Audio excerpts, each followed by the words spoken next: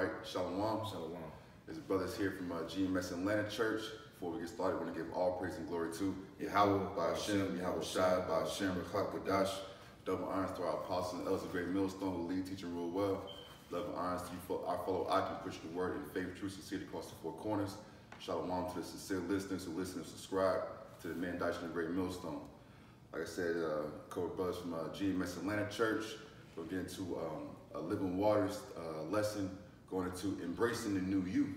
You know, because you know, in the world, you know, we understand that, you know, us formerly being in the world, that there was an old man, you know, and one of the beautiful things about this truth is that we're called to be a new man, and Yahweh Shai is shaping and fashioning us through His Spirit, through the Holy Scriptures and the words, you know, into a new creation. All right, but with that, you have to embrace that new creation, man. Don't run from the new you and the new man. All right, that Yahweh Shai is asking and demanding that you become.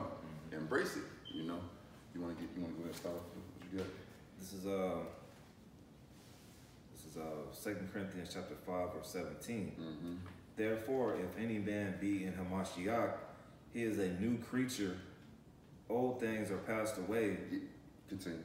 Behold, all things are become new. Yeah, in this verse it says, if any man be in Hamashiach or Yahweh Shai, he is a new creature. Okay, now and getting, I want to go into the interlinear in the blue letter and get that word creature. Okay, and the word there is ketsis. Okay, it says the act of founding, establishing, or building. All right, so any man that actually comes to and is in Yahweh Shai is being founded and established and built in a whole new manner, man, in a whole new spirit, in a whole new stead, a whole new purpose, all right, a whole new mindset, and a whole new everything. Okay, and I'm going to go into that a little bit more, but that's why it says he is a new creature. Old things are passed away. Behold, all things are become new. Because everything that you're doing is now new, because you're attacking it in a whole other spirit.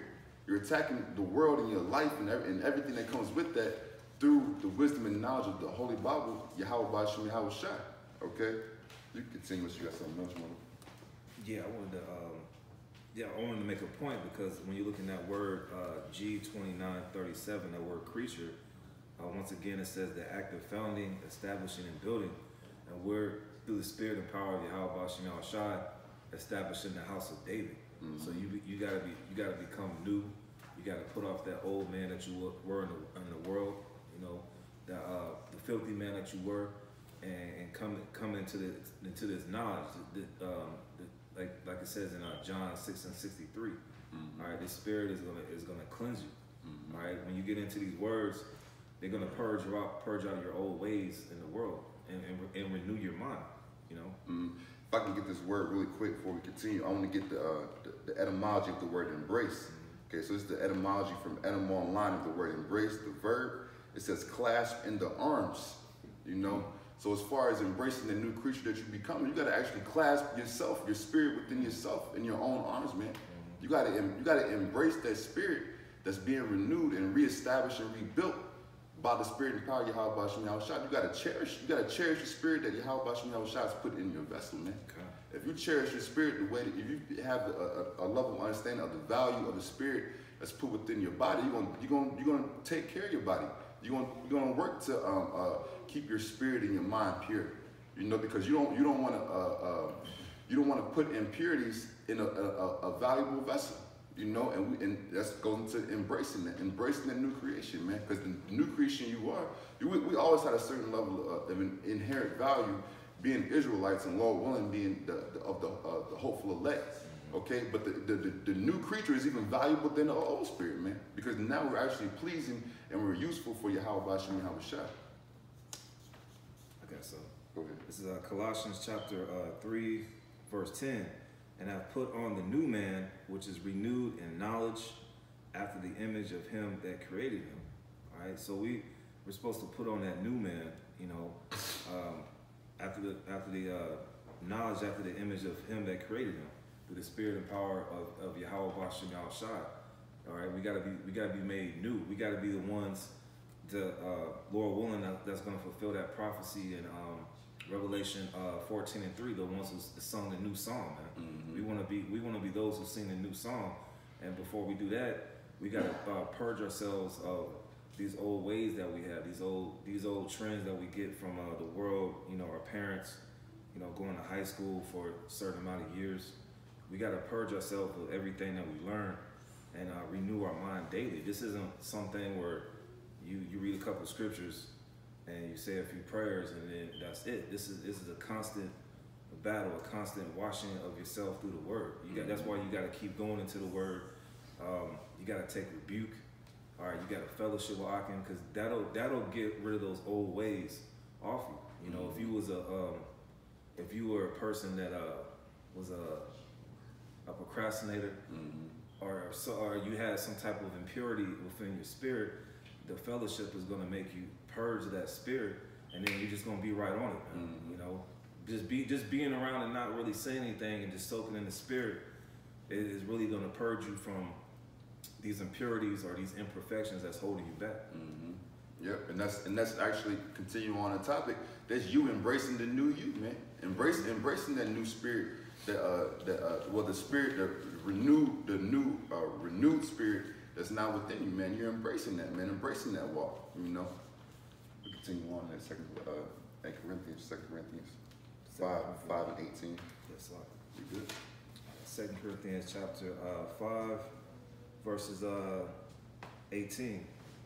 And all things are of the Most High, who have reconciled us to himself by Hamashiach Yahushua, and have given to us the ministry of reconciliation. That's right. It says, in all things of the Most High.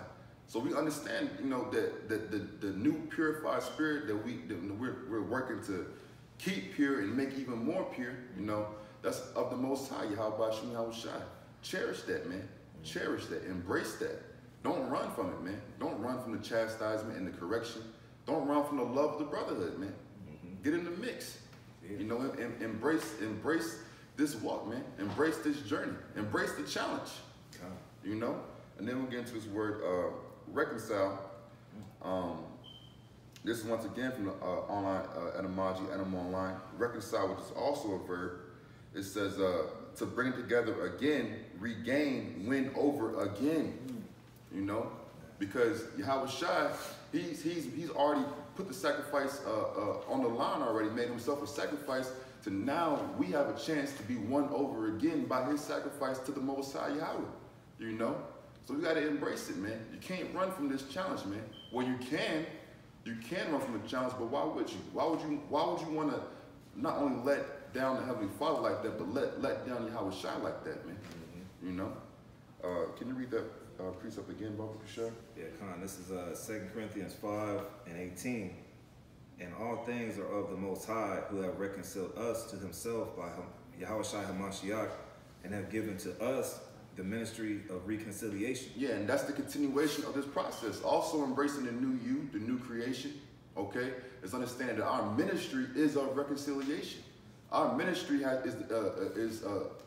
it has the purpose of going out and bidding more to the marriage, man. Helping to bring forth more fruit, meat for repentance, okay? Now, of course, there's a certain level of condemnation that comes with that, but that's just a byproduct, so to speak, of the ministry. The ministry is about reconciliation, man. All right, because once again, through that reconciliation, is to win over again, okay? We're trying to win over again the Most High Yahweh, all right? By getting his fruit, by getting his people out of this hellhole and getting them right, okay? Yeah, anything to add? If not, if you do, you know, we can, but if not, hit that last verse. Yeah, I'm going to 19. 2 Corinthians 5 and 19. To wit that the Most High was... It says to wit, which is to know, to know. If you go into that word, it's a keen perception. You know, we have to know these things, man. You know, continue to say you have an unction to know all things. I believe that's in 1 John 2 and 20, if I'm not mistaken. And that word, and then unction goes into a spiritual anointing. You know, so we're spiritually anointed to know all these things. One thing that we're supposed to know is that this is a ministry of reconciliation. You can go ahead. All right, verse 19. To wit that the Most High was in Hamashiach, reconciling the world unto himself. And that word world there is the cosmos, which we understand as an orderly arrangement. Okay, and that orderly arrangement is of what? Is of the house of Israel, more specifically the remnant and the 144,000 in the election of Israel, man. That's the world that we're talking about here. That's the world who has the access to this ministry of reconciliation. If they choose in the spirit and power of Yahweh to take heed and get with the program, man. Okay? But all that starts with us individually embracing that new creation. Once again, embracing that challenge. All right, embracing the law, statutes, and commandments. Embracing the ministry. All these things, man. All these things are produced by embracing the new creation that Yahweh Shai is fashioning us to be. That's right. Can you read that precept again from the top? All right, it's 2 Corinthians 5:19. To wit, that the Most High was in Hamashiach reconciling the world unto himself, not imputing their trespasses unto them, and have committed and not imputing their trespasses unto them. All right, because we were all sinners, man. We were all transgressing the law. Okay, but by embracing the new creation, accepting the challenge of this ministry of reconciliation, the Most High is not laying those spiritual charges on us anymore, man. All right, he's gonna substitute or replace our spiritual transgressions that we've had in this life and all other lives. He's gonna say, you know what? I'm gonna replace the judgment that will come with that with the sacrifice of my only beloved Son, Yahweh Shai. You know? Any more on that?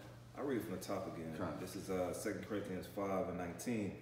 To wit, that the Most High was in Hamashiach, reconciling the world unto himself, not imputing their trespasses unto them, and have committed unto us the word of reconciliation. The word of reconciliation, once again. All right? So, if I just may say as an exhortation to brothers, man, just accept this challenge, man. Accept this this ministry of reconciliation. Okay. Once again, Apostle Paul wrote about beseeching us to make our bodies a living sacrifice, which is our reasonable duty, our reasonable service. It's not too much to ask of us, you know, with all the things that you know, the grace of the mercy of Yahweh Shai, of his sacrifice, all the things that that one sacrifice is you know, accounting for. It's not too much of the Heavenly Father Yahweh Shai to ask of us to just get right, man. Okay, and love the man, woman, and child that he's trying to make you, man. Love it. Love being right, man. What's wrong with being right? Nothing. Right. ain't nothing wrong with being right. Finish up now. I got one more. This is Ephesians chapter 4 and verse 23. Let's start at verse 22. That you put off concerning the former conversation the old man, which is corrupt according to the deceitful lust. All right, the scriptures talk about we're seeking an incorruptible crown, man. That's something that no one can take away from us. All right, but in this flesh, it is corruptible. That's why we have to come back to this word through the Spirit. We have to seek out understanding through the Spirit. What things happen to us through the Spirit, not getting carnal. Just reevaluating your life through the Spirit and what happens to you on your personal journeys. You got to evaluate that through the Spirit. All right. This is verse. Let me see. Verse 23. And be renewed in the spirit of your mind. All right. Verse 24. And that you put on the new man, which after the Most High is created in righteousness and true holiness. And this gospel is going out, and we're pushing repentance and righteousness. That's what we're leading into.